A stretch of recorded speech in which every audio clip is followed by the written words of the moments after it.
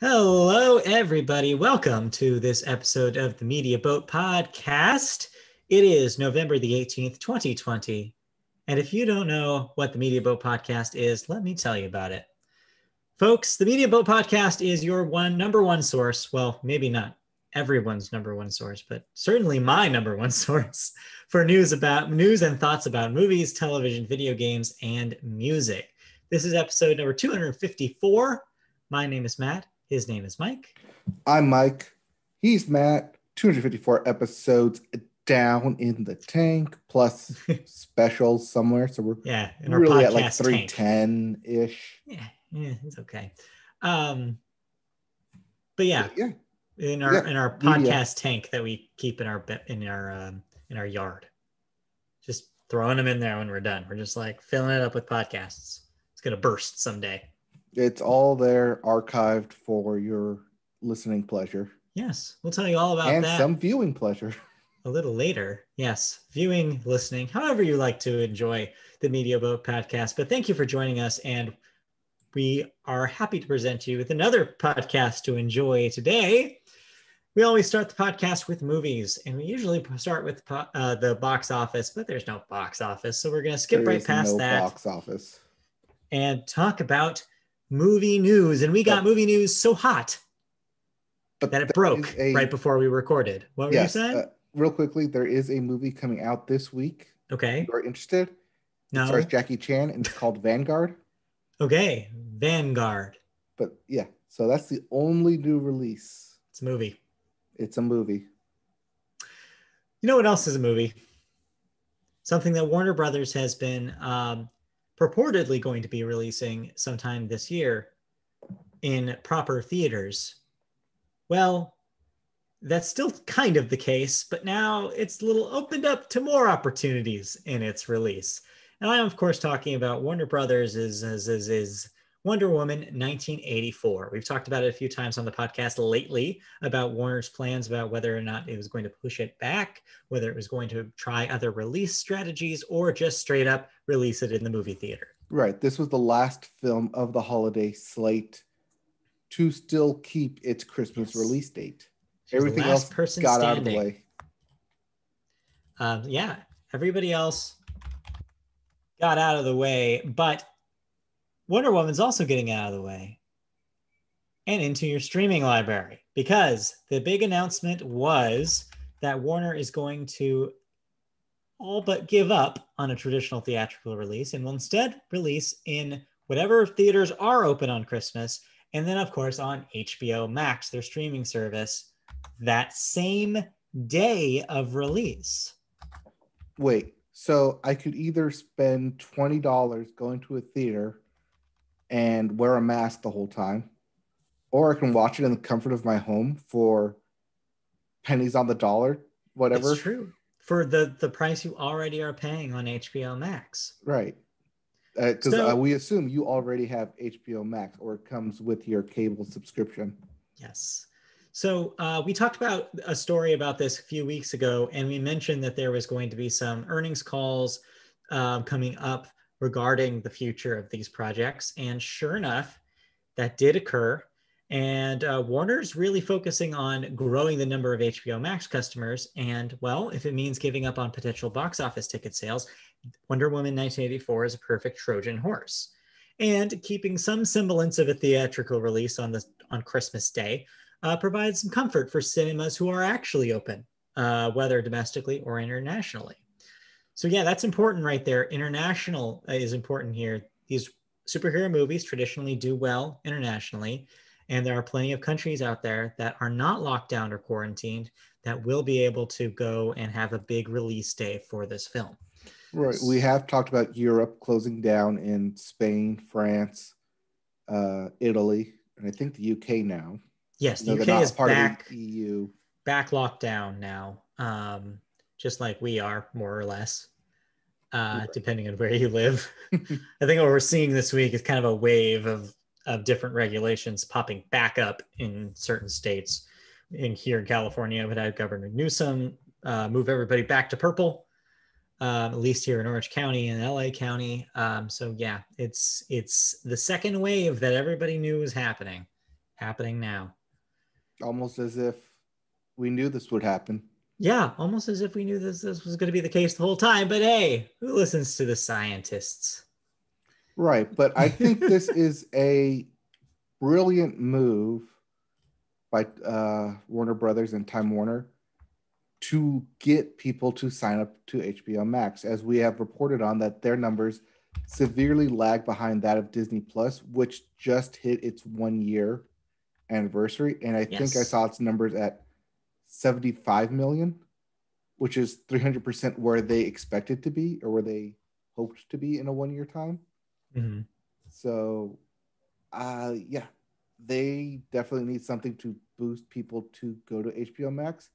And if you're going to get people to basically sign up essentially for the first time HBO Max on Christmas Day, that's $10, I think they're running at, right?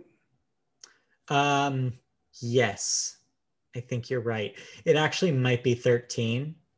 Right. But see, that ticket price that you would pay for Wonder Woman is a subscription price that you have to pay every single month instead of a one-time ticket. Right. So it's a good move. Smart business move. Theoretically, if this brings in the people that they need it to bring in. If it just caters to the existing customers of HBO Max, then it's failed its mission. They need to expand the user base, not just cater to those who already are subscribers. Right. They need to blow up that user base. They need to pump up those numbers. But if they have a movie that's going to do it, it's this and what? Fantastic Beasts? Like, that's all they've got. So, well, yeah, but Christopher Nolan kind of kept that from being the case. Right. So, but this also does lead into the recent trailer of Justice League, the Snyder Cut, which will keep people subscribed as that slowly rolls out episodically in 2021. Yes. Boy, are we waiting on edge of our seat for that, right? Anyway, let's move on to our second story. Why don't we? Let's move from Warner's over to Paramount, where one of their big tentpoles that we thought maybe had a questionable future now has not only a new installment, but a new director. Let's talk about Transformers. So do we have to talk about Transformers? Because I assumed Michael Bay blew up Transformers. Michael Bay, both literally and physically. Michael Bay blows up a lot of things, but he didn't blow up the franchise, I guess not yet, because Paramount still has hope that their next one will be even better. Paramount Pictures and Hasbro Studios have set up Stephen Caple Jr., the director of Creed 2, to direct the new Transformers movie in a reinvented universe. Following the release of 2017's Transformers: The Last Knight, director Michael Bay parted ways with the series to focus on new original material. After that, the studio decided to do a full revamp of the property, starting with a writer's room that would develop multiple ways to pursue a new film, leading to 2018's Bumblebee, which was actually received with a lot of critical praise. Joby Harold's screenplay, he wrote King Arthur: Legend of the Sword. Everybody remembers that movie, right? Right. Who's also a producer on that and a producer on the Robin Hood film. Yes. Well, his screenplay on the next installment is complete, with his final touches on the script given at the end of the summer. So get ready. More Transformers. Are we excited? Maybe. Who's going to be the new human lead character that we all fawned over? Tom Holland. And why is it sexiest man alive, Michael B. Jordan? I knew that in your head you were going to try to put that in somewhere in this podcast. I don't know where you were going to put it in. Well, Steve Caple Jr. did work with him on Creed 2. Yes, that's true. Michael B. Jordan likes working with the same directors. Yeah, I mean, I could see it. If he has time to be in a Transformers movie, I could see Michael B. Jordan in a Transformers movie. Why not? I mean, it's a good draw if you can add him to it. If we're talking about people on magazine covers this week, then yeah, Michael B. Jordan should be with Zendaya, and they should both do it. I would watch that Transformers. That would be a really good Transformers. I don't care really what else you have in there. Yeah, you could just have them talking to each other. These two are in it. Come buy tickets. It would work for me. All righty. You have a third story here. Do you Yeah, intend on well, me reading it? no, because the Wonder Woman story was so late breaking that I needed to put that in here now. But the last story is that the Gotham Awards, the usually first award season to kick off award season, will take place on January 11th instead of the Monday after Thanksgiving. Oh. But it kind of snowballed because, well, one, COVID, so there's going to be a remote ceremony. Two, all the nominees for Best Pictures are directed by women. Interesting. And third one, tangentially, Chadwick Boseman could get a posthumous Oscar with his portrayal in Ma Rainey's Black Bottom, where he co-stars with Viola Davis. Well, I guess we'll find out. I mean, these, like you said, are typically a harbinger of what's to come in award season. So, right. I mean, last year we saw Noah Baumbach's Marriage Story come out of Gotham Awards as the winner, and then an early front runner for the Oscars. And Adam Driver won an Oscar for his performance in there. That is true. So there is some credence to the Gotham Awards and how you can ride that wave to an Oscar award.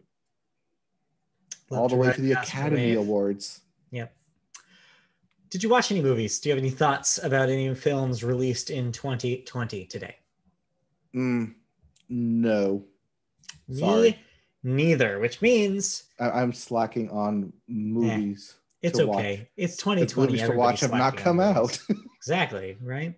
Let's move past movies then and talk about TV. And we always start our television section with the Sports Corner. Sports happened. Sports continue to happen, I should say. Sports are literally on TV right now. Sports are happening on television. Turn on a television near you and you might see sports on it.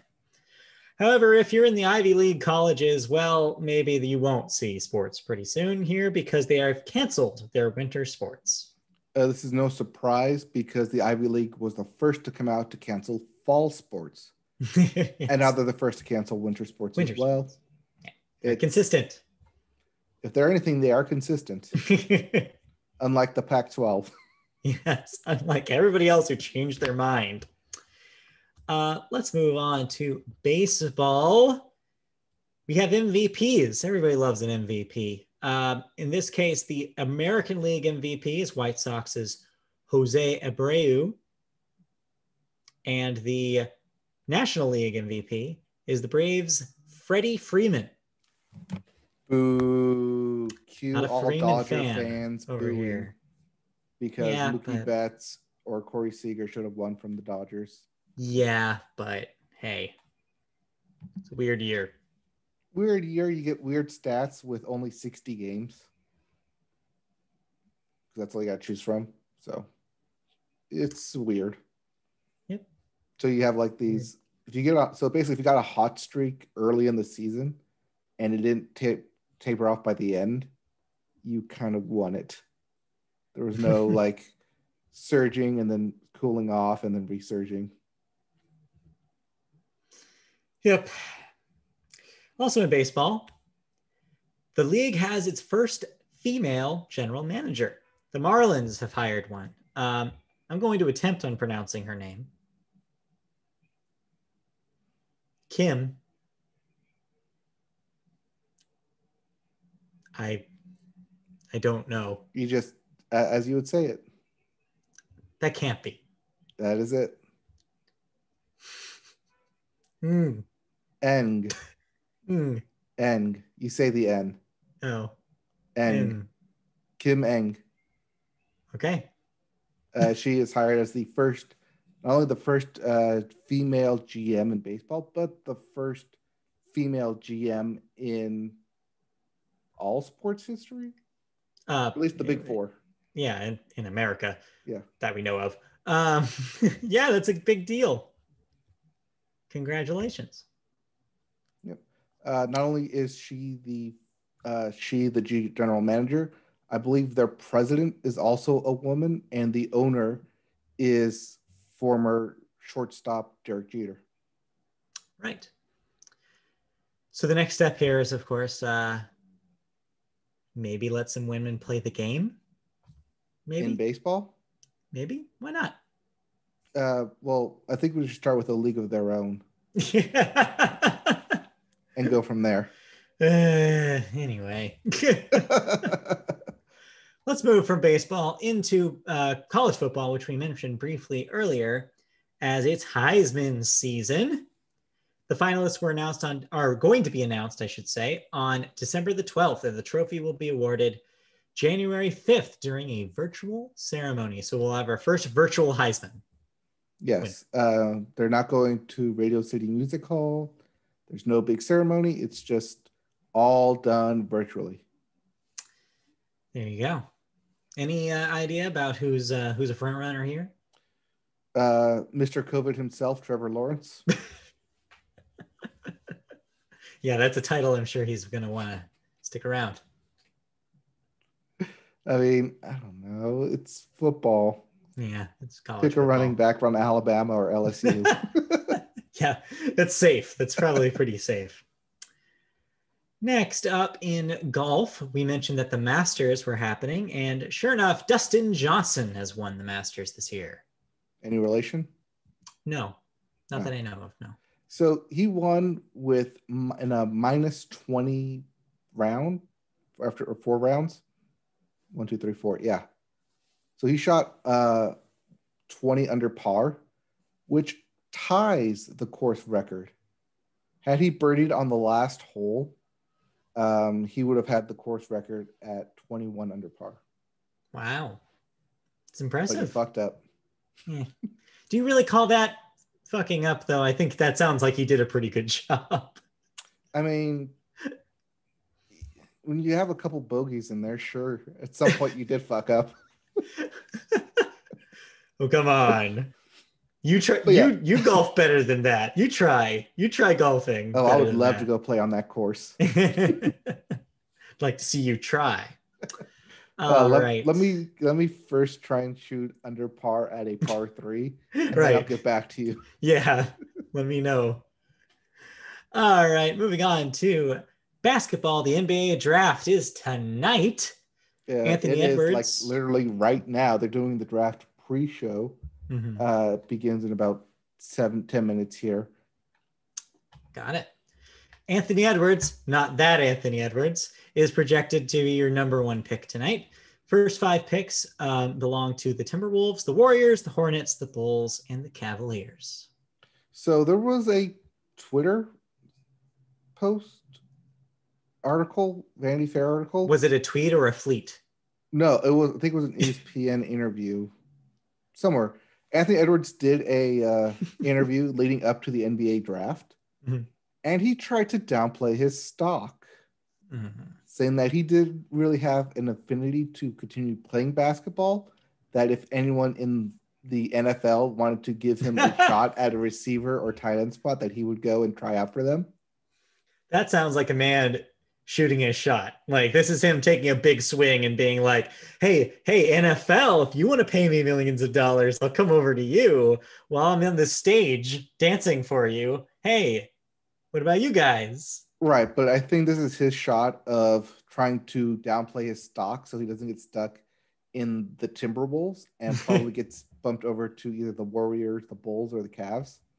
Yeah, more lucrative franchises that people care about. Perhaps. Right, and not get stuck in Minnesota there in the wintertime. Yeah, I certainly wouldn't want to play for a Minnesota team. That's for sure. All right.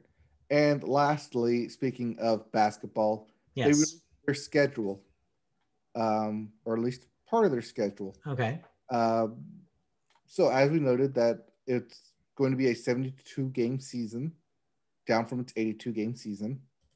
The start date will be December 23rd. Or 22nd, which is the Tuesday before Christmas. So we'll still get Christmas games. But they only released half of the schedule. And they're saving the other half in case they have to do a COVID bubble. And in case they need to shuffle things around because players tested positive or they had to postpone some games and do some reshuffling. That makes sense. That's smart. That's smart. Planning ahead. They're giving themselves an out halfway Yeah. through the season. So it's smart. Yeah. Doing this half league schedule. I mean, hey, they proved last season, like we talked about last week, they proved last season that this works. They proved that they could have a safe season of basketball. And I don't blame them for having everything figured out, all these little bits and pieces, because that's why they did so well the last time. Right. And speaking of tournaments, the NCAA March Madness tournament is looking into doing a bubble similar to the NBA, but not in Florida. They're looking at doing it in Indiana, the Hoosier state and home of basketball. Interesting. Okay. That makes sense. But we won't know about that until next year. Yes, that's a 2021 problem to solve. Yes. But they're trying to solve it right now, or at least plan for it. Yeah. Anything else in sports before we move on to television news proper? Drew Brees got media boat favorite, Brew Drees. Brew Drees, my favorite football player, yes. Yes. Punctured lung. Oh, no. And 6 cracked ribs. Yikes. Out. Yeah, I bet. He should not play the sport of football with that. He's condition. Also pretty old, so who knows if he is going to play football ever again.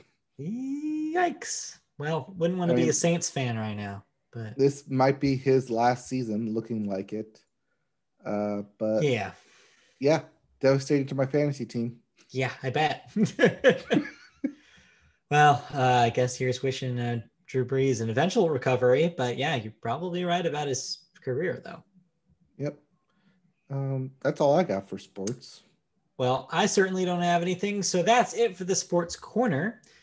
Let's talk about television news. Are you looking at the Sports Corner or are you looking at the sports that's happening on the television? I'm looking at the sports that's happening on the television. Nothing to report? Showing LaMelo Ball. Okay. Because he's also potentially being drafted. I hear he's never lost. Not on stateside. But they did ask him if he would rather play in the D League or Australia. And he said he would go to Australia to play professional basketball there. Okay. Instead of in the D League of the NBA. Should I actually watch this week's SNL so that way I could cross my fingers that Keenan does the LaMelo Ball? Does the LaMelo Ball sketch? Depending on what happens over the next 24 hours, probably. We will see. All right. Let's stop talking about SNL and Keenan, and let's talk about former SNL writing staff member Conan O'Brien. No, he's a former Simpson writing staff. He did both, turns out, in the early 90s. He was kind of a writer for hire there for a while. But of course, we mostly know Conan O'Brien as the host of a long-running late-night program. The kind of was show. On he was on network TV for a while. Was almost the guy after Jay Leno, but you know what happens. We don't need to go into that history. Then afterwards, ended up on cable, where he's hosted for 10 years on TBS. Well, after 28 years of late night television, he's finally going away. He's ending his late night run with the season 10 finale of his current incarnation of the Conan Show on TBS, ending in June 2021. Beginning in 2021, O'Brien will, though, get his own weekly variety series for HBO Max. He will also continue his travel specials, Conan Without Borders, with crew member Jordan Schlansky. As we talked about on this very podcast, last year, TBS made a move to reduce the hour-long Conan show down to a less structured half-hour show that gave Conan a little bit more flexibility with what he wanted to do on the show. So we're already kind of in a trajectory of him trying new things and kind of experimenting and maybe lessening the actual talk show element of his talk show. So this doesn't come as a surprise to me that he's giving up the nightly format and moving to a streaming show that will allow even more freedom for him to experiment and try whatever he wants. Not only that, it kind of also eliminates the weekly element and the talk show element to literally allow him to do whatever he wants. Whatever he bring on a wants. guest to talk?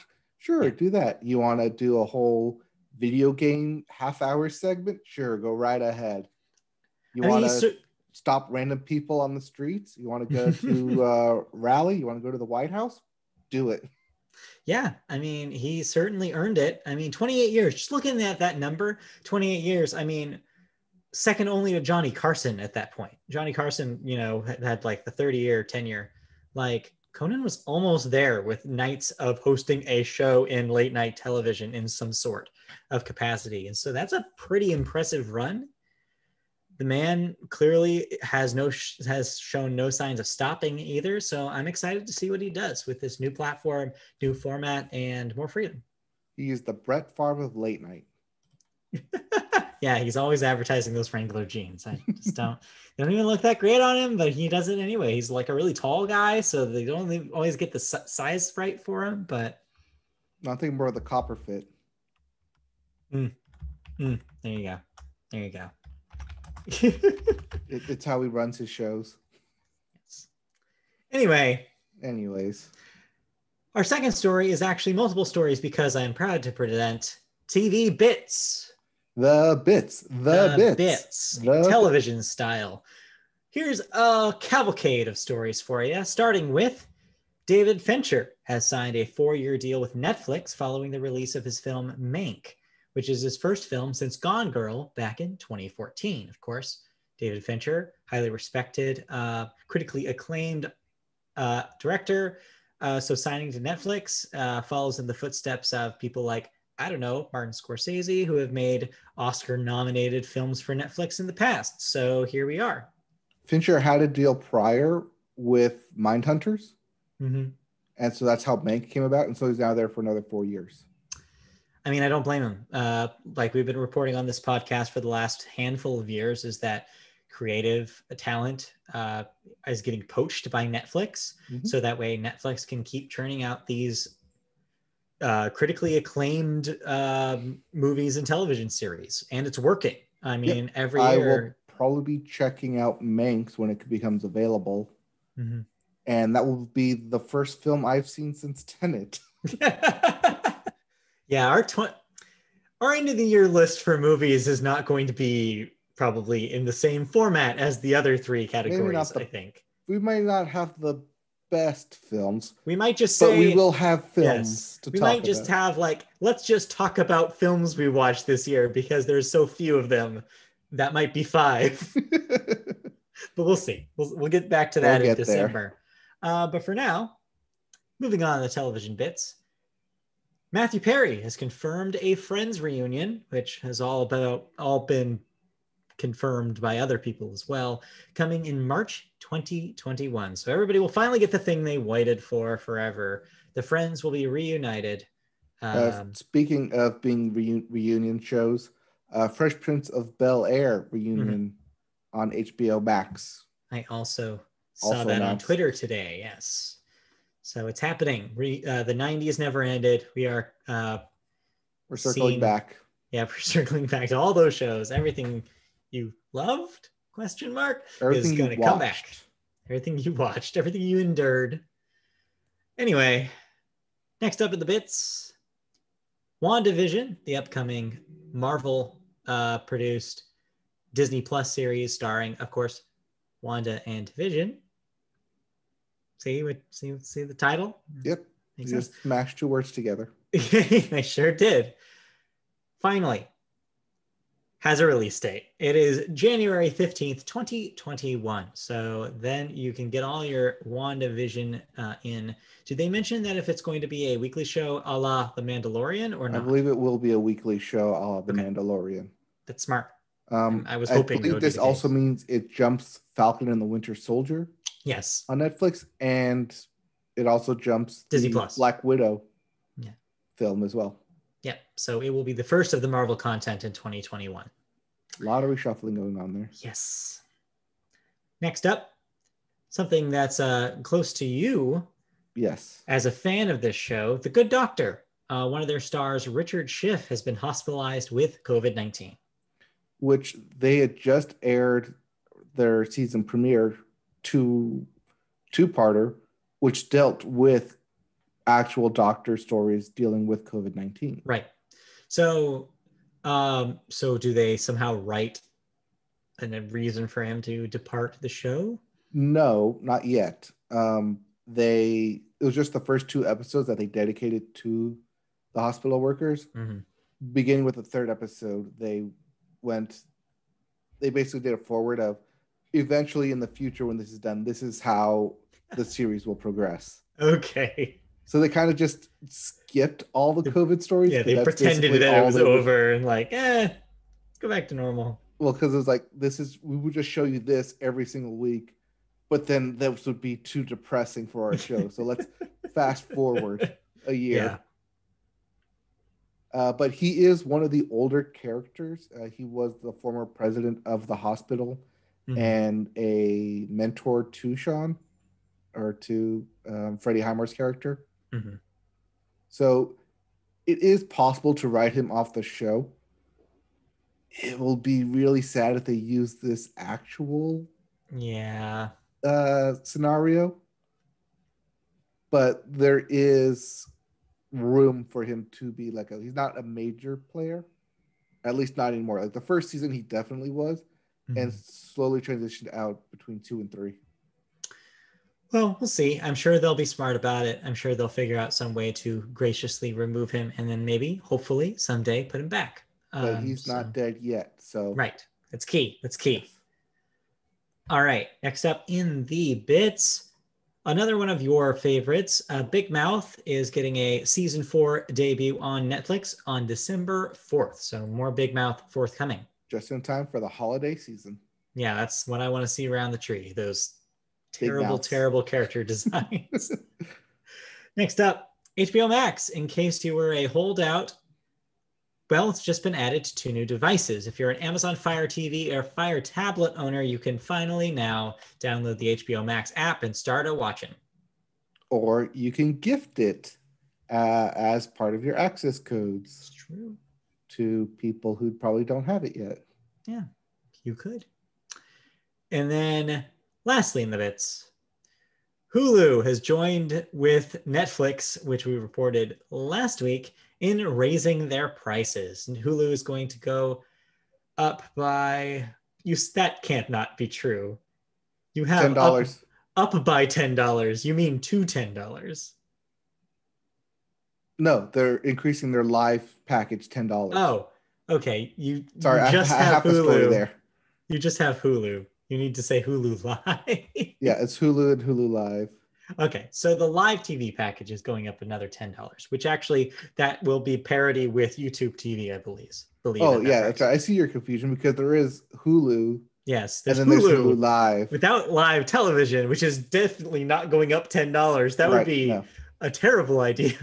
Yes, no. That's Hulu Live is going up $10. Right. It's key. In the meanwhile, I wanted to mention something really quick that I saw this week related to a story that we reported a few weeks ago, which is about the T-Mobile services. Apparently, after they announced that T-Mobile, whatever the hell they're calling it, T-Vision, yes, not to be confused with WandaVision, but T-Vision. So I guess a bunch of the owners of those cable networks saw the prices that they were advertising for this thing and were like, no. And so apparently there's renegotiations happening with those companies in T-Mobile, and those prices that they advertised will likely go up because they were like, you can't bundle this with this and have it be this price. We only bundle these here. So that Vibe package that they mentioned, which was like entertainment-like focused stuff, is probably not going to be what T-Mobile says it's going to be. They're going to have to probably strip that thing completely out and raise the tiers up like $5. So that thing, T-Mobile was playing hardball with the prices and being very generous, and it's probably not going to be, it's going to end up being more expensive. I mean, it'll be comparable to everything else that's out there in the market. Exactly.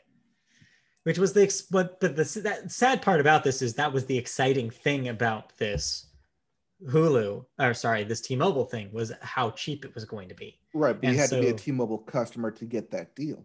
And so, yeah, if they can't, get that deal, though, they can't get those prices down, it's just not going to be as lucrative as it would have been with that price point on it.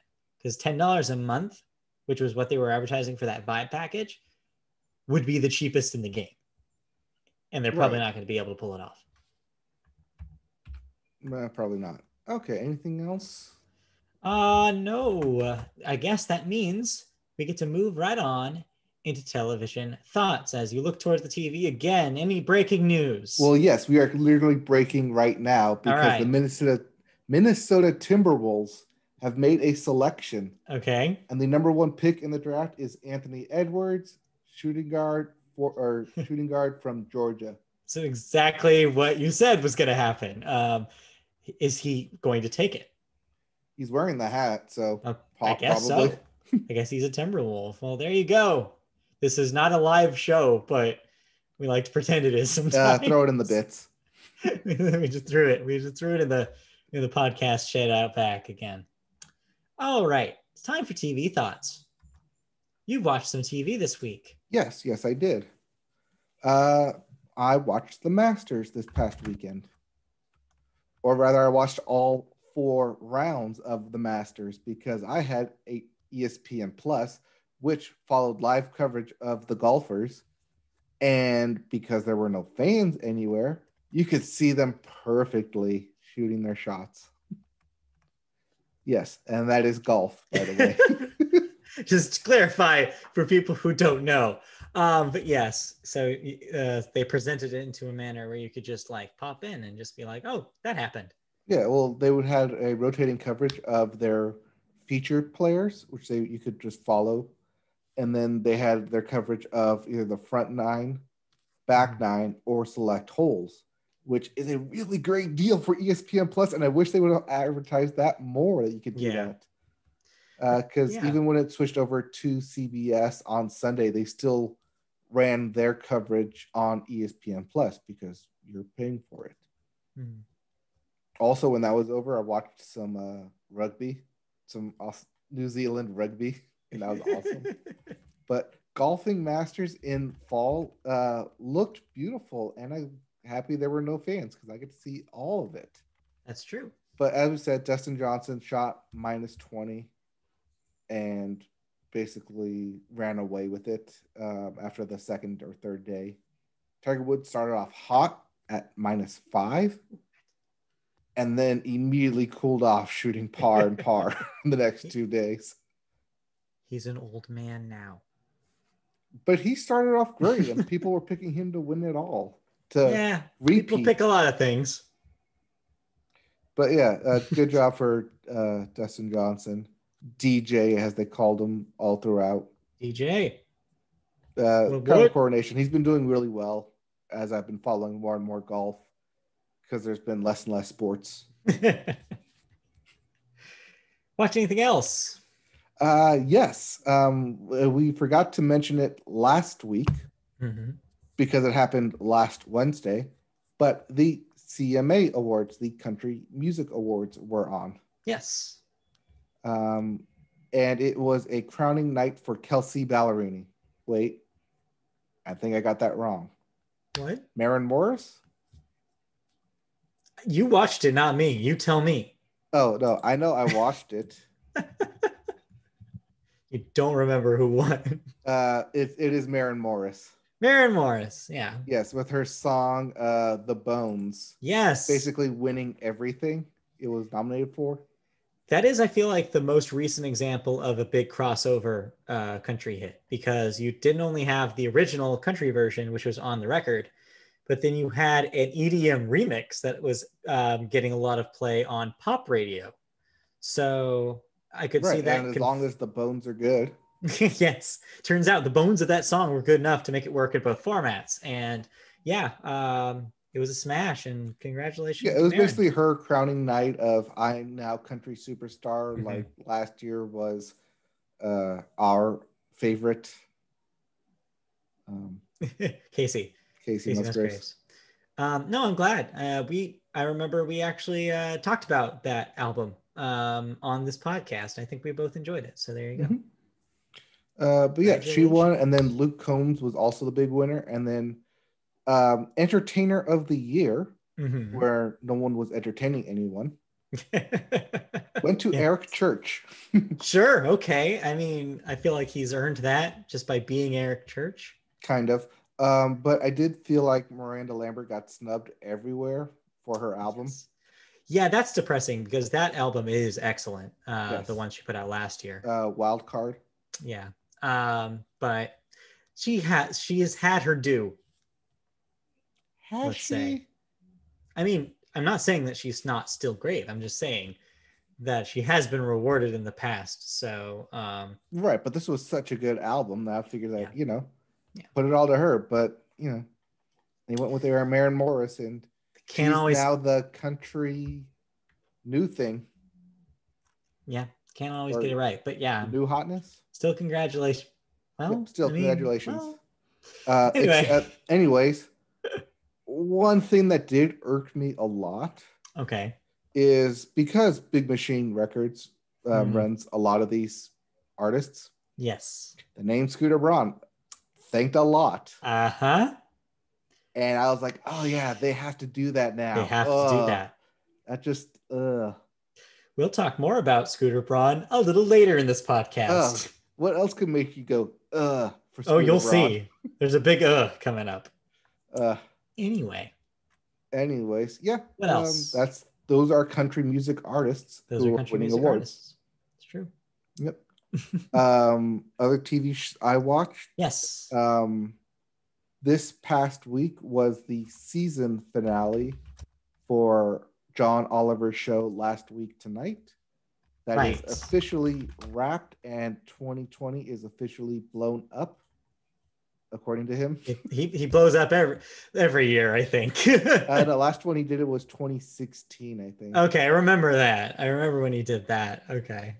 Right. I don't know if he continued that bit since I wasn't watching, but ever since they went out of studio, like after episode 4 or 3, he's been shooting his stuff from a void, or the void, he's called it. Just a big blank white wall, and it's been quite a year. Been interesting. I think he's tired of doing Trump stuff. And hopefully, we're done with all that, and he can go back to doing obscure. We can wish. We can wish that, but I don't think we're truly 100% done quite yet. Right. Yeah. But he has 3 more years, I think, at HBO. He renewed. Yeah, we had that season 3 more season extension recently, I feel. Right. So, now he gets back to what he probably wants to be doing and talk about literally whatever he wants to talk about again. Actual issues. And the issues will not stop. There will still be more material for him, I'm sure. Right. And probably try and do less domestic issues and hopefully more international issues. Perhaps. But we'll see when he returns back in February, I think. I think he takes January off. And you're right. Lastly, I haven't talked about it for 3 weeks. I usually wait for 3 episodes. 3rd episode hit, and it continues to be a hit for Disney Plus. I of course am talking about The Mandalorian season 2. Yes. And yes, that's the Baby Yoda show. It's probably what most people. Let me regale you with a real brief story from my childhood, real quick. Go ahead. You know how Family Matters at some point, toward the end of the show, it became so much about Urkel that nobody called it Family Matters. It was just like, oh, I'm gonna go home and watch Urkel. Right. I feel like that's probably the case with The Mandalorian. Many people are probably like in their homes watching this show and be like, Did you watch Baby Yoda yet? Did you save Baby Yoda for me? I haven't seen it yet. You didn't watch Baby Yoda without me, right? That conversation is happening all over the US right now. Oh, I'm sure it is, because sometimes people only look up when Baby Yoda is on screen. This sounds like a personal story now. It's happening to you. No, I'm watching it fully. Other people not you. That may be watching it or watching it with me may be distracted until Baby Yoda comes on screen. Or we have to remind, look, it's Baby Yoda.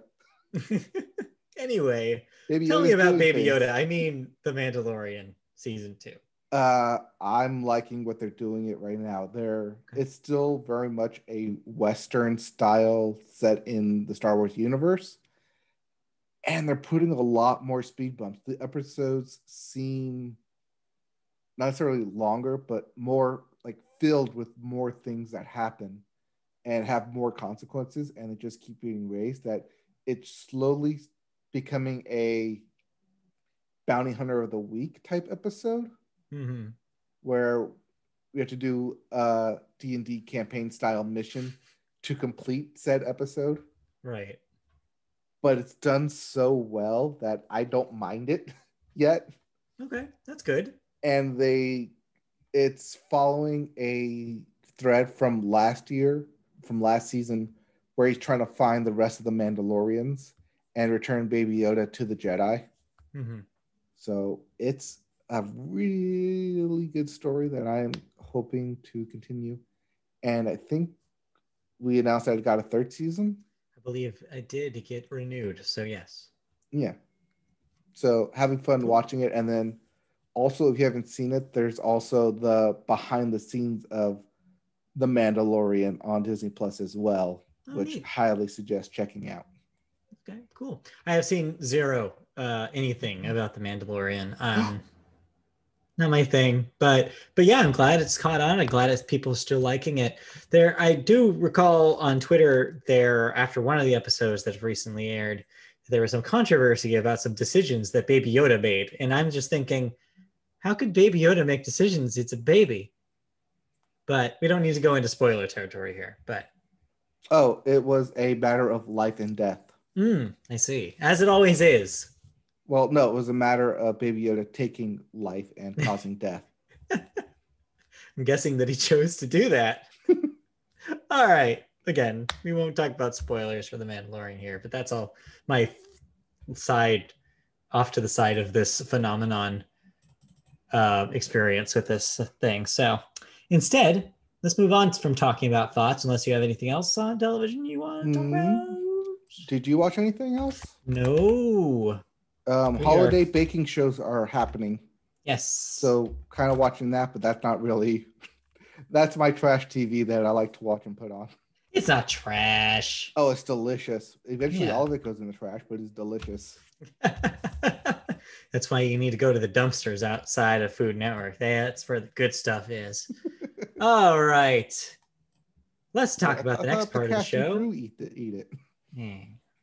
Cancellations and renewals. It's time to talk about what things. am I no longer watching? Well, you say that, but I feel like we always have way more renewals than we have cancellations. It's weird because nobody's shooting right now. Yeah, it's more like, or everything already got canceled that was supposed to get canceled. But yeah, so I think maybe you should start saying, what am I going to continue watching now? Because I feel like, yeah, it shouldn't be cancellations and renewals. It should be renewals and cancellations, if you ask me. All right. What are we still watching? What we're still watching is apparently, unfortunately, Emily in Paris, which, by the way, the official Netflix Twitter says is supposed to be pronounced Emily in Paris. So that way Paris rhymes with Emily. Rhymes. They can eat it because I don't agree.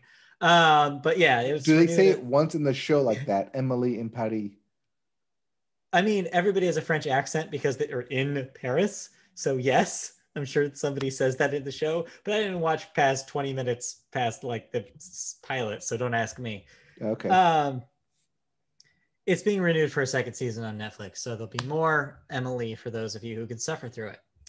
Next up, Nat Geo is bringing back The Hot Zone for a second season. Not to be confused with the TBS show, The Hot Ones. It's very different. Fox, though, is bringing back one of our Media Boat favorites here, thankfully, after months of speculation about whether or not they were going to bring it back. Lego Masters coming back for a second season. Continuously being on the bubble since it wrapped this year. Yeah. But I'm excited. I really enjoyed that first season. I want to see them do something different with some new competitors. I want to see a different take possibly on maybe the format because, man, that was a weird ass show. And FYI, it's cheap to make. It's very cheap to make, so I'm sure there'll be even more. Netflix is also bringing back Space Force for a second season, so I heard mixed things about that show. Middling things, because people expect it to be The Office in space, and it wasn't. Yeah, my exposure to it suggested it was more slapsticky, kind of oddball kind of show than people wanted it to be. So we'll see what season 2 has to on offer. Hulu bringing back Woke for a second season. And then your cancellations. Netflix has canceled The Order after 2 seasons. And TBS, as we mentioned in our television news, has canceled Conan after 10 seasons. So there you go. Those are your cancellations and renewals as I whack into my microphone. I hope that doesn't come out in the recording. Now we talk about... All come out in the record. Now we talk about that song is so catchy. She should have won. Anyways. Now we talk about deaths, the sad part of the show, and we have just a couple this week. Paul Hornung. Yes, that's an RN, not an M. Yes. They're very close together. Age 84, a Hall of Fame football player for the Green Bay Packers, was part of the Super Bowl champion team in 1966 and won the Heisman Trophy back in 1956.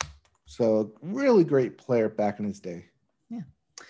We also have Bruce Swedian, age 86, audio engineer, not only an audio engineer, but a rewarded one, as he won Grammys in 1983, 1987, 1990, 1992, and 1996. That's a lot of Grammys.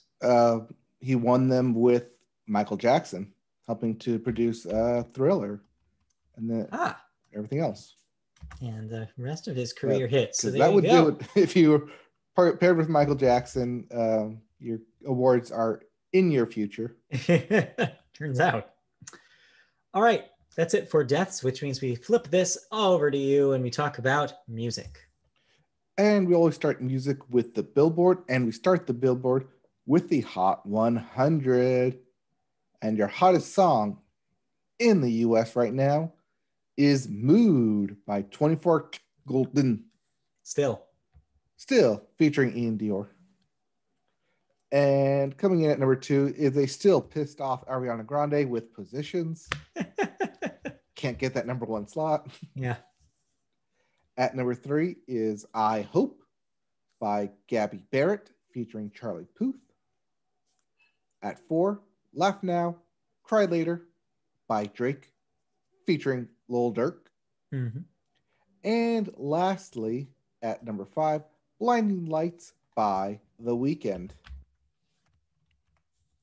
Yep. The only thing that changed from last week was that I Hope moved up a couple spots. Mm-hmm.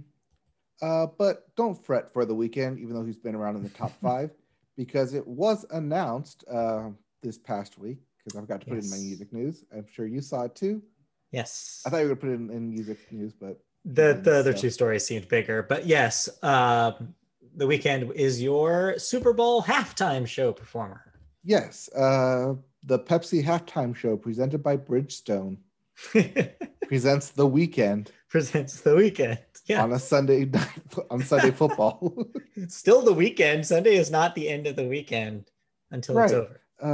It'll be interesting to see if they do have a live audience to perform to, or if it's just a pre-taped thing. I want to say pre-taped.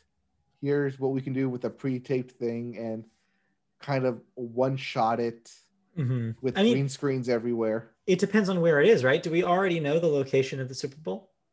I believe it. Yes, they usually announce it beforehand. So we should be able to gauge that, gauge by where it's being held with whether or not they're going to have fans. Let's see. This year it is going to be in Mercedes-Benz Stadium. Okay, which is Yeah, no, sorry, it's gonna be in Miami, the Hard Rock Stadium. So then the answer is probably yes. There Probably probably yes. will be an attended Super Bowl if I had put some money on it. Maybe not to full capacity, but yeah, I would imagine you have fans there in Miami. Well, they have fans in Miami right now, so yes, there will be fans. Unless something changes, unless the NFL uses different rules for the Super Bowl. But wait, no, sorry, 2021. Sorry, this past year was in. Yeah, I was gonna say, wasn't it in Miami last year? So yes. What is it this year? Still in Florida though, at Raymond James Stadium in Tampa Bay, Florida. Okay, so then yes, still probably will have some fans in it. Right. I think it was supposed to be at LA, but they switched it because LA has it the following year in 2022. That makes more sense. Yep. But you could actually have fans in California. Yes. Possibly. Congratulations to The Weeknd.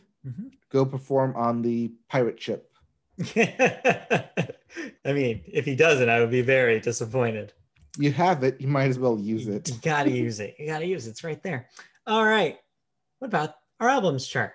As for your albums chart, the Billboard 200, there is Ariana Grande on top with Positions. Second week at number 1. Yep. At number 2, we have Shoot for the Stars, Aim for the Moon by Pop Smoke. At 3, Fuck Love by The Kid Laroi. Yeah, we can say that. We're an unrated, explicit tagged podcast. Yes. But yes, that is a capital, all caps, Laroi. Yeah, it's key. Yep. At 4, What You See Is What You Get by Luke Combs. And at 5, Welcome to O Block by King Von. And he won't be back in next week. No, I mean, that's what we thought about 24 Golden featuring Ian Dior, and they still are here. So who knows, right? Yeah, but that's a single, not an album. Especially when we have new releases. Yeah, we do. What's coming out this week? This week we have B Deluxe Edition by BTS. We also have KG. That's not Kevin Garnett. No. But King Gizzard and the Lizard Wizard. It's your favorite band name to say on this podcast. It definitely is. I think that's their 5th album, 4th album we've mentioned. They are very prolific. We also have Lindstrom and Prince Thomas. You missed the album name there. No, that's just the slashes that we use.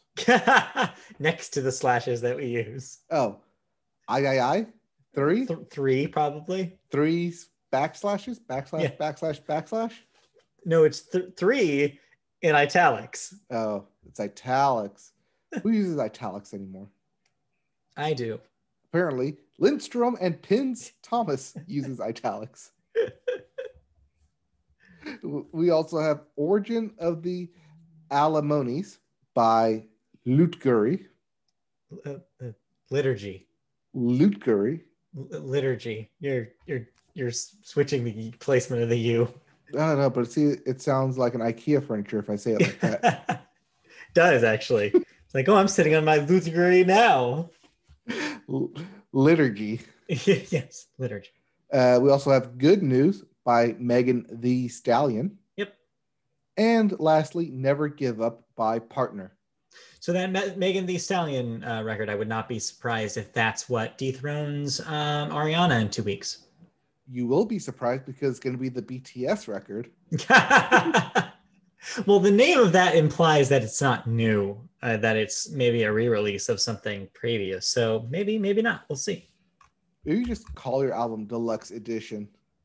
You could. Make people wonder what happened to the first one. It's fair. It's like naming your kid the third, and people wonder what happened to the 1 and 2. Mm-hmm. Happened to Junior. Or, I by Lindstrom. Yes. All right, going on to music news. And okay, someone's got to pay me because I knew this was going to happen. I should have put a wager on it. Who could have seen this coming? Okay. Because when it involves rapper Lil Wayne, Yeah. he's not going to be on his best behavior because he's been charged with possession of a firearm and ammunition by the U.S. District Attorney in the Southern District of Florida. If convicted, Dwayne Michael Carter, that's his real name, could face up to 10 years in prison because he is a convicted felon. Yeah, he's already a convicted felon. So, right.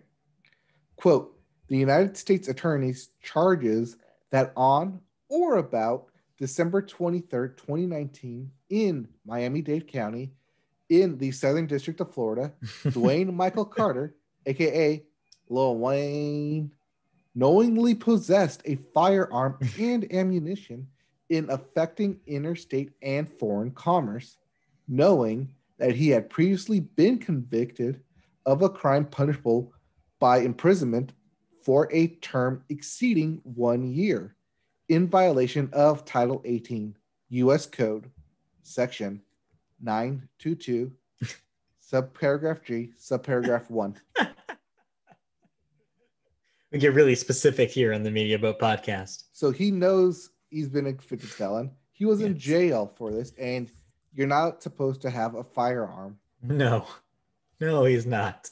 No, that's why you have the guy to your left hold your firearm, or the guy to your right hold your firearm. Yeah, I don't know. Keep your hands clean. Yeah, I don't know what the circumstances were when he got caught, but man, come on, Lil Wayne. Like, what are you doing? Like, you know the rules. I think he needs new material. You don't need to be armed all the time. This will obviously push back the Kata 6. Yeah, I want to know what Birdman thinks about this. It's like, I told you. No, what if like keeping the Kata 5 hold up was like the only way Birdman could control him to not go back to jail? Maybe. And keeping him with something to do, keeping him occupied. Well, his hands are occupied with guns, apparently. Or at least they were on his body or person. Yeah, you can't possess it. Come on. Come on. Speaking of come on. Speaking of comeuppance. No, this isn't comeuppance. This is the opposite of comeuppance. What's the opposite of comeuppance? Mm-hmm. Come downins? It's a wrinkle, I think, in the career of Media Boat favorite Taylor Swift. Right. So Taylor Swift and the Masters, not those Masters, but not her golf. Record Masters. Yeah. Right. They were recently sold. Again, but not to Taylor Swift. Again, and not without her knowledge. Again. I feel like we're repeating this somewhere. Again. I know. So, yeah. I mean, read the story. Right. I know. So, Taylor Swift has responded to news of the sale of her catalog by Scooter Braun to a private equity company, confirming that a deal went down in October with a firm revealed to her to be Shamrock Holdings. And that, as would be expected, she is deeply unhappy with the second sale of her master recordings without her consent or involvement in a year and a half. Swift additionally declared that she is already embarked on re-recording her entire Big Machine catalog, as previously promised, with the hopes of having fans only listen to the music that she controls. In detailed posts on Twitter, Swift says she was alerted to the October sale by Shamrock Holdings itself, only after the deal had already gone through, when the company reached out with hopes of working with her on the catalog in the future. While Swift maintains that she was open to that, she quickly nixed any future collaboration when she learned that Scooter Braun will contractually continue to profit from her work even after the sale. Yeah. So this is a combination of three stories. Continuing one of Scooter Braun purchasing Big Machine Records with Ithaca Holdings and basically running Taylor Swift out of there. Mm-hmm. Taylor Swift not being able to purchase her masters, which I think the sale went through at north of $300 million. Mm-hmm.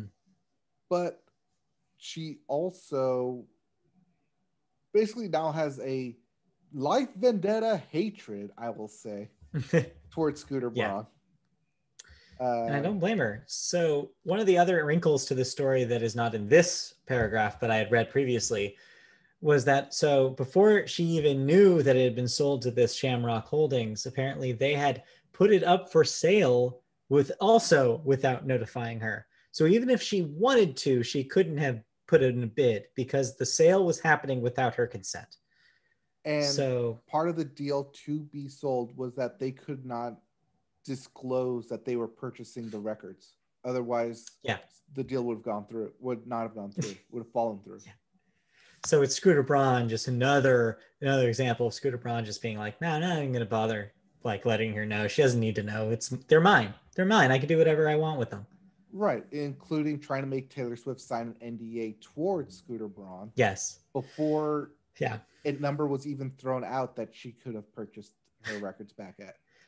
So the newsiest part of this news is that, well, Taylor's pissed, number one.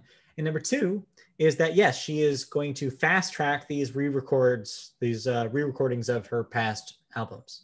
So yeah, this is quite a big project, as you would imagine. She has, let's see, 1, 2, 3, 4, 1, 2, 3. It's 6. I'll save you trouble. It's 4 6 albums. 5, 6, right? Because reputation counts. 6 records that she needs to re-record. That's a lot of songs. Right, and not to mention all of them are her hits. Yeah, not to mention like singles. Not to mention like one-off stuff that she did. Not to mention her Christmas record, which came out shortly after her self-titled. Like there's a lot of stuff to re-record here, but I'm fascinated by this as a project. I can't wait to see her reinterpret, because it's not only a way for her fans to revisit her older work without paying Scooter Braun, which she mentioned specifically here, but it's also an interesting creative pursuit, right? Because she gets to reinterpret these older songs through the lens of modern day Taylor Swift. So also you might hear the lens of hindsight. Right, exactly. So you might see different takes on songs. You might see songs from different perspectives. You might see songs with different instrumentation. Like something that had a very hardcore country sound might now be super poppy. Something that was maybe leaning towards pop will go all the way now.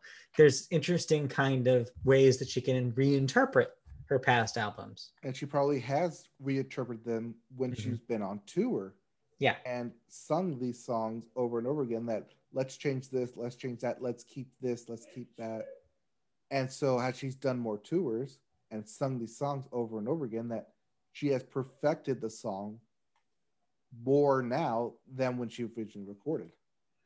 Yeah, it's honestly a fascinating thing to think about, and it's only going to get more fascinating once these start coming out. So she said she's still working on them right now. Originally, there was some sort of statement that she had made that she was hoping to have these out by November of 2020. Well, it's November of 2020 now.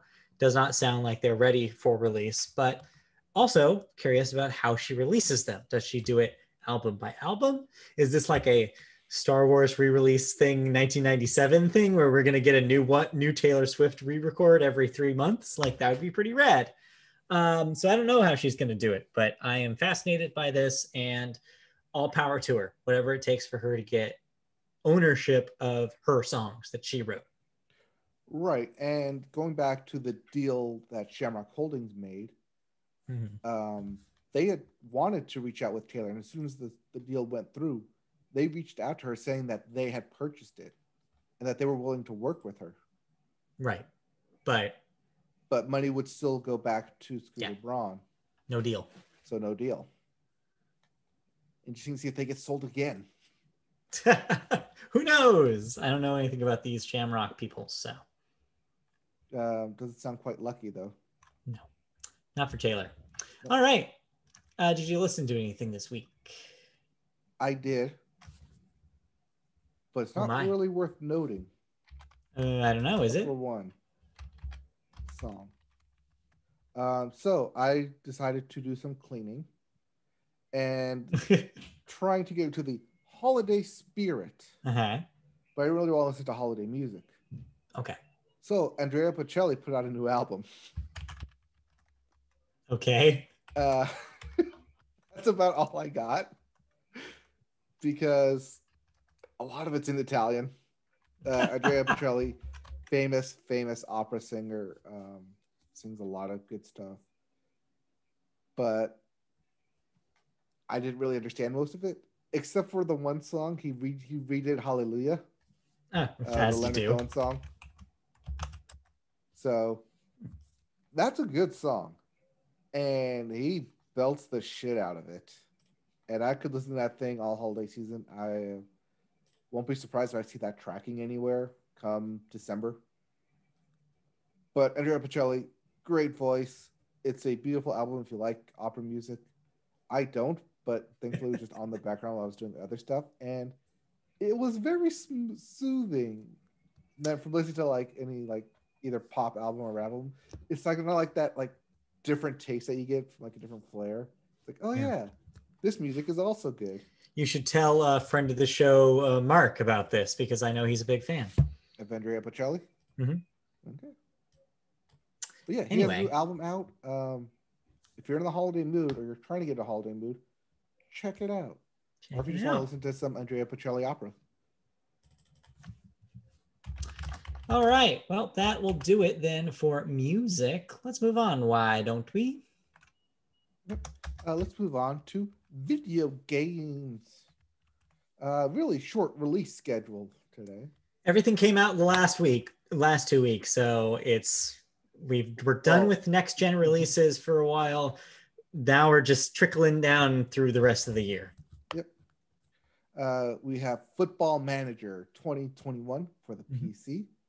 Is this soccer football or American football? I believe that is soccer Football Manager, yes. I want to say you're right. We also have World of Warcraft, Shadowlands for the PC. That's and expansion? Lastly, Hyrule Warriors AOC. Or Age of Calamity for the Switch. It's a calamity. I played the demo of this when it was announced. Did you end up playing the demo? No. I remember I'm having that SD card issue with my Switch. Right. I've not resolved it yet. Okay. So I played Hyrule Warriors demo Age of Calamity. I liked it. I don't know if it's enough for me to buy it. Are you typically into the Dynasty Warriors games? Have you ever been into the Dynasty Warriors games? Not typically, but I did like that you just like beat up on a lot of people. That's kind of what they do. Those are those games, turns out.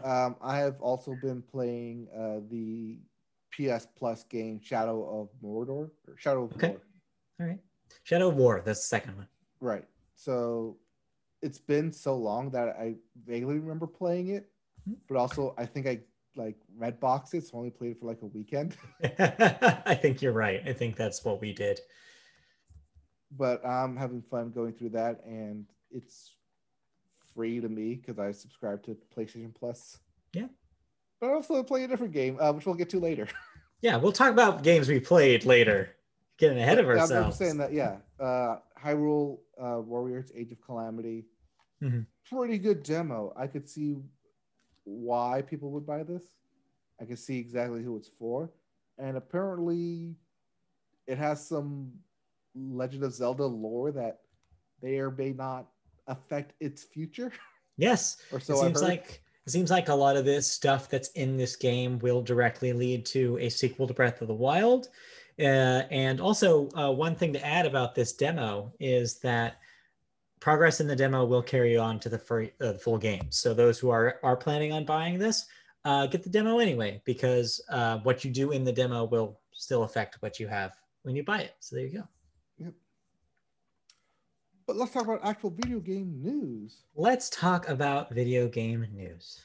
And we start going to the Great White North in Canada, specifically Montreal. Yes. As the police there evacuated the offices of video game developer Ubisoft Montreal on Friday afternoon in response to a 911 call about a hostage situation that was later confirmed to be a hoax. Yeah.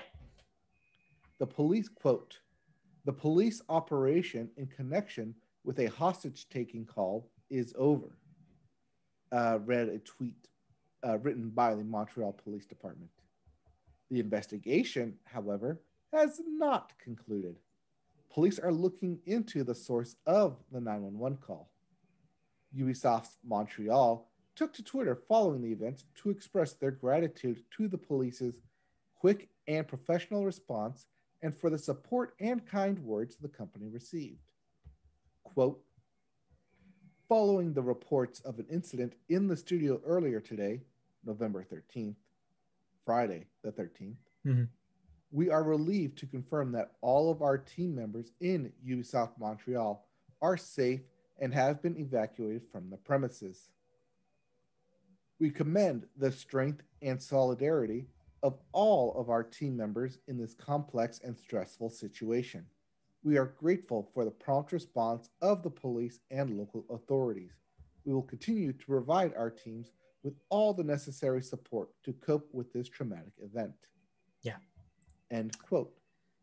So who calls 911? Who tries to SWAT people? It's still unclear who is responsible for the call. I'm sure that they will have punishment in line for that person in some form. But yeah, this is the first example that we have of swatting, which, if you're not familiar, is a term for basically anybody who calls the police on an individual, reports something very serious that is definitely not happening. And it's called swatting because they could potentially send the SWAT team over to someone's house to just burst in case there is actually a hostage situation. So, in the past, we've heard this happening to your average person in a home, but this is the first we've heard on this scale where they did it to a video game development office. So it's a really awful precedent to set. And the fact that it worked, I'm using quotes here, but like it was effective at tricking people into thinking. Evacuate the building. Yeah. In fact, when news outlets first started reporting this, people were using Twitter reactions, and people initially did believe that there was really a hostage situation because that's what the police were reporting at the time, because that's had been the call. So this is kind of, I guess, a lesson in two parts. One, this is why major news outlets should not report on immediate Twitter reaction and should wait until something develops, because we definitely proved that that's a problem this week. And two is that there needs to be more work done with the idea of false calls to the police on this scale, because this is really horrifying, really scary. Well, yeah, I mean, because that would circulate back to the building, and you have people freaking out that something is actually happening. The story did go on. I don't have this part on the sheet here, but the story did go on to mention that there wasn't a whole lot of people in the office. It is important to note that Ubisoft Montreal is still mostly in a work from home situation right now because of the COVID-19 pandemic, though they are allowing certain people to go into the office when needed. So this wasn't, thankfully, a full office full of all of their employees. It was a smattering of employees on different floors that were evacuated. So not as bad as it could have been potentially, but still, whoever's out there doing this kind of shit, come on. You know better. Can't they just call the Trump tip line and spam them with calls? If only. I thought that was the thing they were doing. Anyways, moving on to our second story in video games. Yes. It's award season. This broke today. If you haven't been thinking about your game of the year, start thinking about it.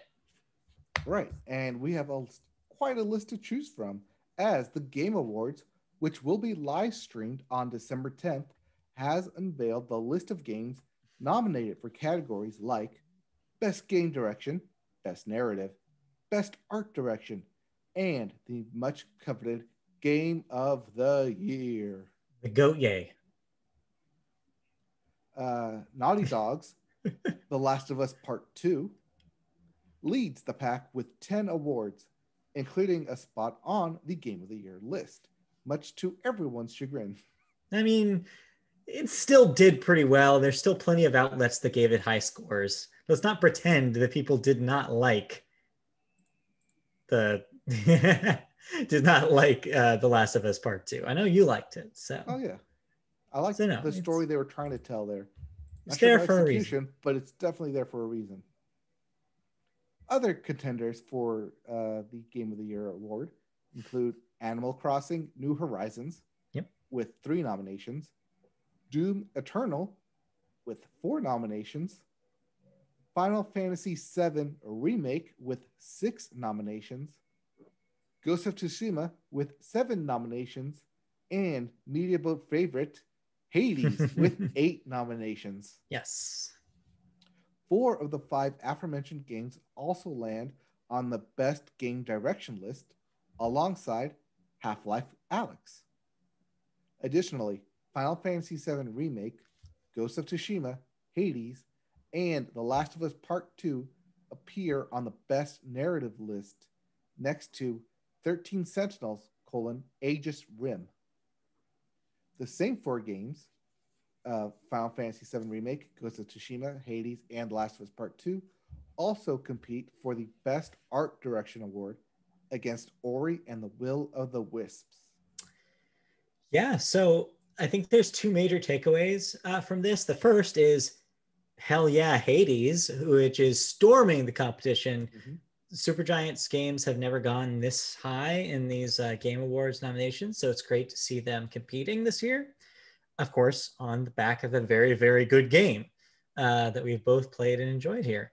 The other story, though, is people are scratching their heads at the presence of Doom Eternal in the Game of the Year category. A lot of people saying that should have been Half-Life Alyx's place, and are wondering why a game that got kind of middling reviews overall in critical reception is nominated here. Right, and I'm also not seeing a whole lot of VR games, speaking of Half-Life Alyx. No, it was kind of a weaker year for VR. I think that the VR peak is mostly over. So yeah, this is kind of like the leftovers. But ultimately, though, with Doom Eternal being the exception here, this is a pretty strong Game of the Year list. I think I could see a placement for all of these games. Mm-hmm. Even if it's not your Game of the Year, you can vote for it. I think, though, ultimately, I think this is gonna come down to, and I think a lot of people's minds, and I think a lot of other media outlets as well, it's going to be a Hades versus Last of Us Part 2 fight. I think it might even be a Hades versus Last of Us Part 2 fight on this very podcast's awards. I think that they're 2 very strong contenders that have very strong fan bases that are coming from the very different art styles. That are coming from the exact opposite, like not only in tone, but also in like game design philosophy. Mm-hmm. So it'll be very interesting to see where people land on these. But we will find out on December 10th. Sure will. And as we approach December 10th, which is just a month away, we also have to figure out what our Game of the Year is. We'll get there when we get there. We have some thoughts on possible Game of the Years. Wow. Okay. You're coming out swinging here. Do you want to go first then, if you're all hot to talk about your game? Oh, no. Go ahead. Go first. I think I won't take very long with mine. So I mentioned last week that I didn't have a chance to jump on Destiny 2's new expansion, Beyond Light. But this week, I did. So for those of you who are Game Pass subscribers on the Xbox, you can jump into this right now. Beyond Light is included in the Game Pass version of Destiny 2. If you're on PC, though, it's $40. But I ended up paying it because I was like, this is where I play this game. This is where it runs best. So I'm going to stick with the PC version of the game. So it I got played you to go back to Destiny 2. Yes, and I'm glad I did. This seems like a pretty cool expansion. So a lot of the planets that existed are cut for this. In fact, the overall size of the game has also gone down because of that. And you're pretty much left with only a handful of locations that you can deal with. The new planet, Europa, is where most of the new campaign takes place. And it's a snow world. So think Hoth, and you'll get an idea of what the area that you're traversing in this expansion mostly looks like. A classic snow world. Exactly. So it looks beautiful. In fact, it looks so beautiful that whatever new graphic elements that they added in this expansion actually started bringing me below 60 frames on my graphics card. So I cranked things down, not down that far, only like from very high to high, and now it runs fine. It still looks really great. So I didn't have to go that far down for it to start running at 60 again. But that being said, I mean, it's probably going to look really, really cool on those new consoles. So if you're playing Destiny 2 on a Series X, this is the time to jump in. But yeah, it's a pretty cool expansion. I'm about halfway through, I believe, the campaign right now. It's a pretty significantly sized campaign. It seems like there's easily more missions here than there was in the last expansion, Shadowfall.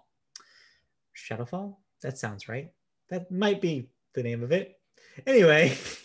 It is. Godfall is the Godfall's the other game. So yeah, I'm enjoying what I've been playing of it so far, but I haven't finished it yet. I'm not a Destiny 2 lore guy, so I can't really tell you much about what's happening in the story of Destiny, but it's been a lot of fun, and I'm excited to see where it goes. All right, sounds good. Now for my game of the year. Don't get ahead of yourself. Okay, I'm not going to get. It is a debate that we will have another day. So, game of the year may be too strong. Game of the decade?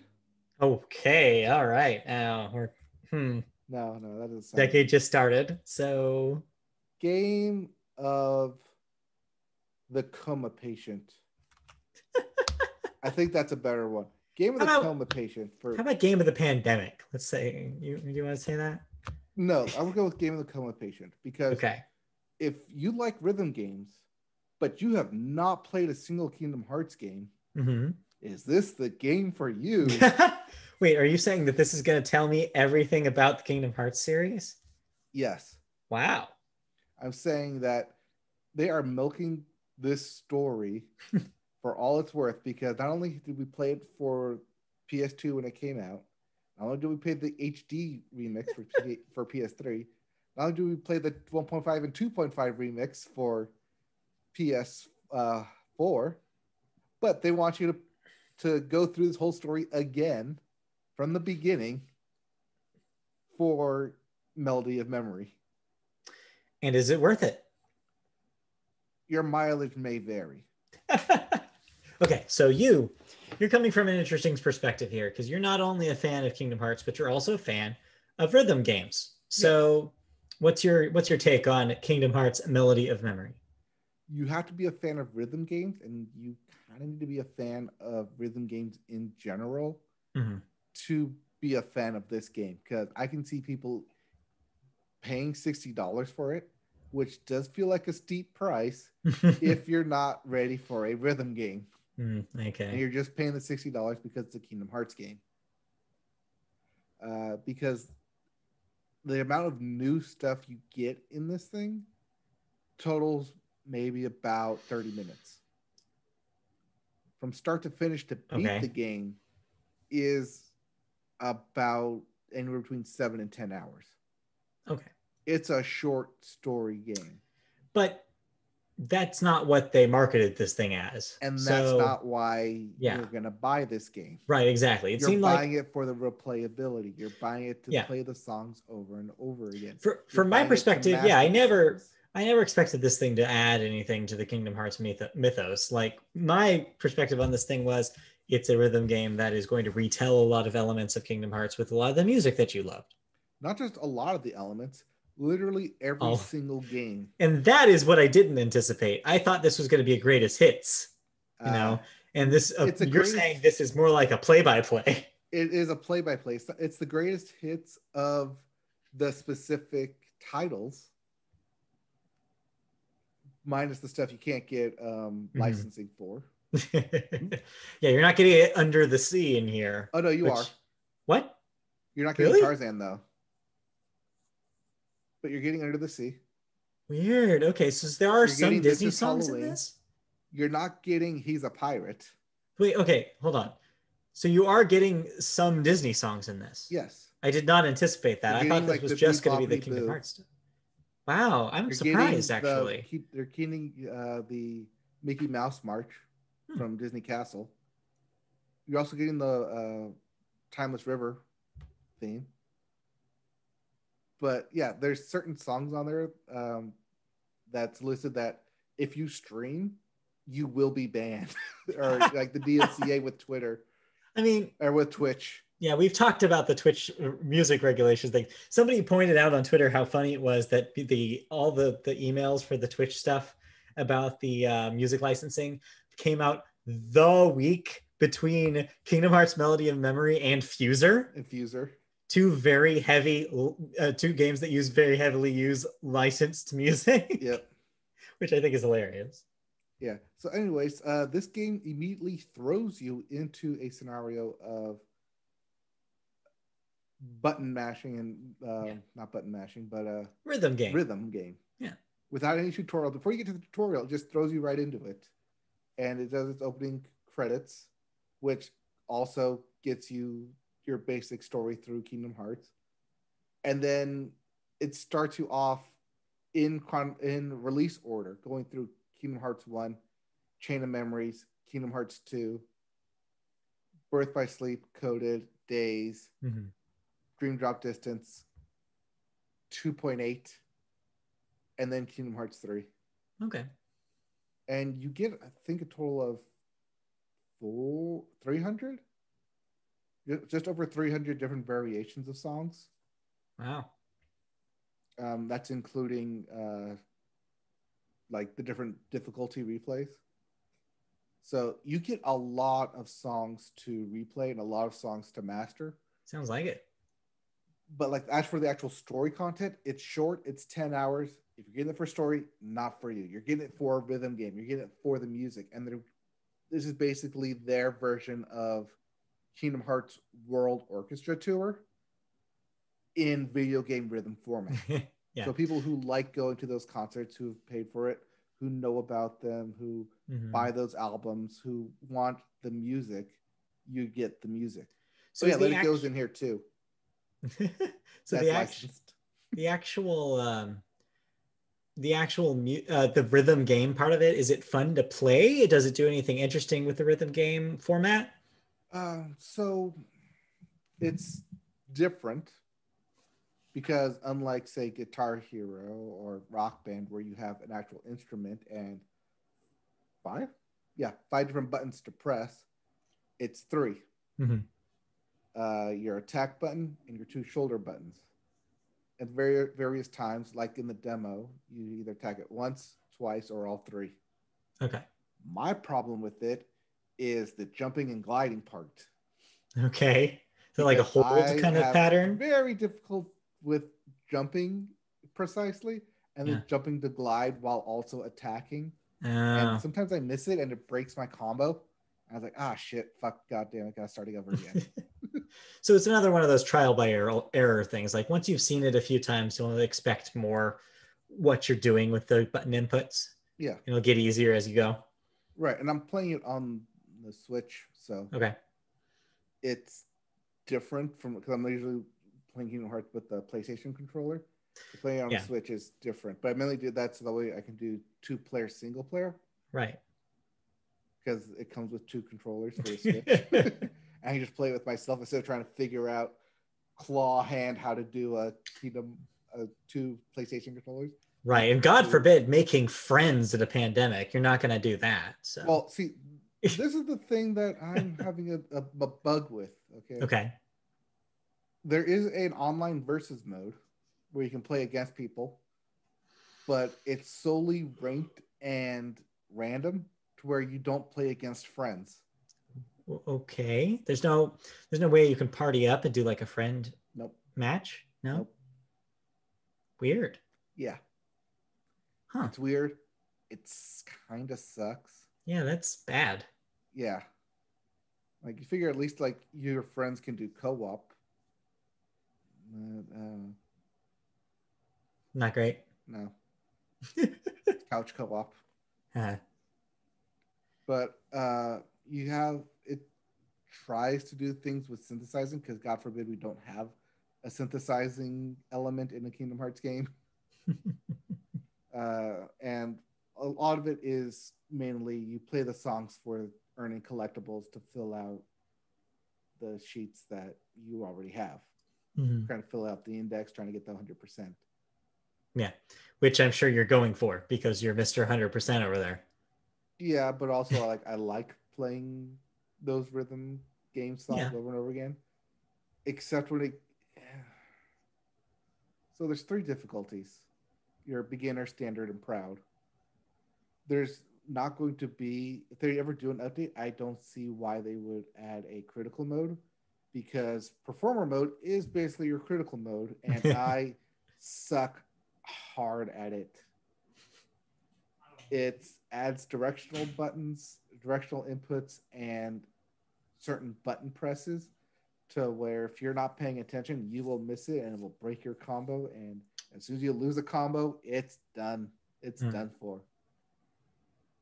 And you can just get beat up and slashed up. And yeah, it's just like, oh, that's it. You're just going to die right here, right now. Because unlike other rhythm games where you can try and reset yourself and get back into a streak, it's really hard to do it on performer mode in Kingdom Hearts.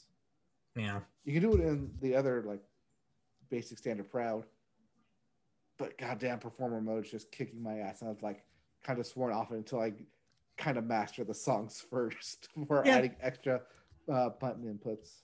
Yeah, just get to it when you've had some more practice. You kind of get up there to that skill level. Yeah. But that's good. Sounds good. Sounds like a good game. I wouldn't call it game of the year, game of the decade, but I don't know. It's not. No, it's not. That's just me hyping it up.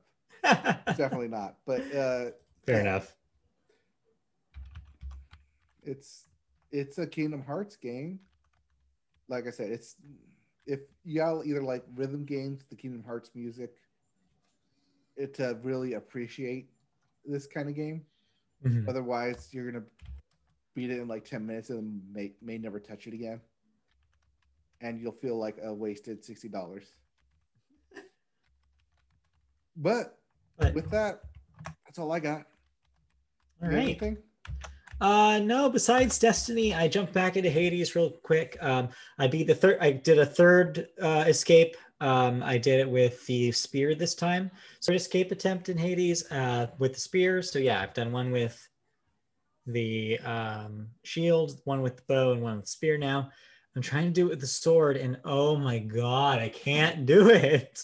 Oh, like I said, watch that dev speed run of just the sword with nothing, and you'll feel incompetent. no, I already feel incompetent. I did 3 in a row last night trying to beat it with the sword, and I just couldn't do it. I even did one of the first sword upgrade just to see if that would help, and no. So yeah, I might jump back in and try to do it again with the bow, just because I miss using the bow. It was my favorite, and now I feel like since I have such an urge to only do the weapons I haven't beaten it on, I've been ignoring the ones I like. So we'll see. But I do intend on trying to finish that before we have Game of the Year talks. But we'll see. We're like trying to finish all the weapons? Or at least get 10 clears, because that's when credits roll. So okay. I want to finish Hades. which I don't think you ever actually do, but I want to finish Hades. No one ever finishes it. All right. No, but that's the only thing that I've been playing. So. All right. Okay. Then I think we are done here. Let's wrap it up. I think so. Thank you for joining us for the Media Boat podcast this week. If you want to see more of us, you can on YouTube. Search Media Boat Podcast to find our YouTube channel. And you can find archives of our older episodes, of this episode that's happening right now, and new episodes as they air, after they air every Wednesday night. You can also listen to us in audio form if you'd rather listen to an audio version of this podcast. We're on podcast services such as Apple Podcasts, Amazon, Spotify, Google Play, anywhere that you get your podcasts. Likely we are there. So search Media Boat Podcast to find our show. You can also follow us on social media. On Twitter, we're at Media Boat Cast. On Facebook, just search Media Boat Podcast and you'll find us. Like and comment on our page, whatever you want to do.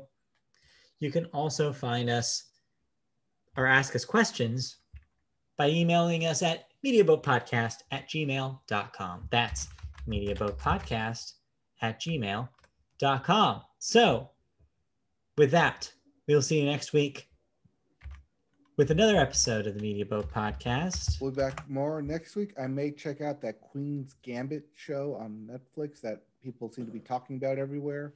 Yeah. We'll have more thoughts. I mean, we're probably going to listen to some music. Probably. Maybe. Who knows? Stallion. Who can say? But yeah, we'll be back with all that and more next week. Yep. And okay. Yeah. See you next week. That's it. Bye. Next week. Bye.